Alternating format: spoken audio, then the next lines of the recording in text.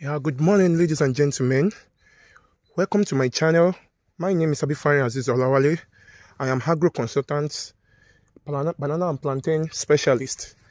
We are here today to talk about the common diseases that affect plantain plantations. The diseases that affect plantain plantation can come in different varieties. We have bacterial infection.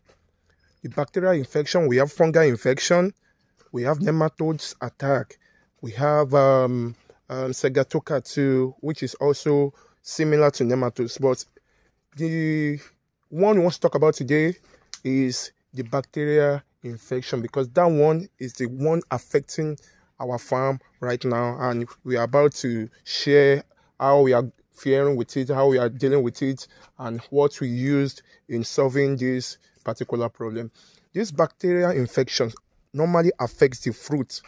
While fruiting, you should be very tentative to your plantain so that you are going to be sure whether they are affected or not. How are you going to know when your plantain are affected? Let me show you an example of bacterial infection on your plantain. This is a typical example. This particular plantain, they are coming out already, but you will notice a black spot on the fruiting. This black spot will be coming out gradually. Before you know it, they will be eating the fruit of the plantain. If you are not careful, you might lose totally all your products, all your harvest. You might lose them to this infection.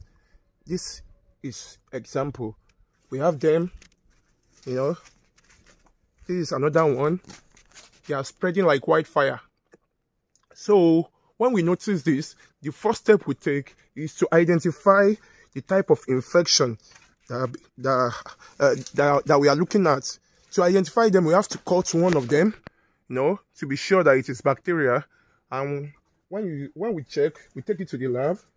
Through the investigation and the experiment that we are able to find out that this particular one is called bacterial infection, because the odor that is coming out of the fruiting is still okay. They are not smelling. They are still smelling the plantain flavor. And as well, you can see them inside. Even though they are becoming softer, they are still, it shows that something is attacking them from the outside. That's how we come to conclusion of this bacterial infection. How do we deal with this? By the use, we go to our our chemical seller, the herbicide seller, to complain of this infection. We are able to give us one of the insecticides that are effective for curing this type of disease. So what do? We spray the herbicide to the whole farm, to the whole plantation on the farm. You don't want to take any chances. Either they are affected or not, we have to spray. So we have to spray all of them. Now we've sprayed them and they are healing. They are healing already. You can see this one, the spots. I will still show you the example of the one that are totally affected. Those ones will be damaged completely. But this one, they are healing. Instead of them to be eating from the outside into the fruit, so they are just drying up. So that shows they are healing. They are healing already.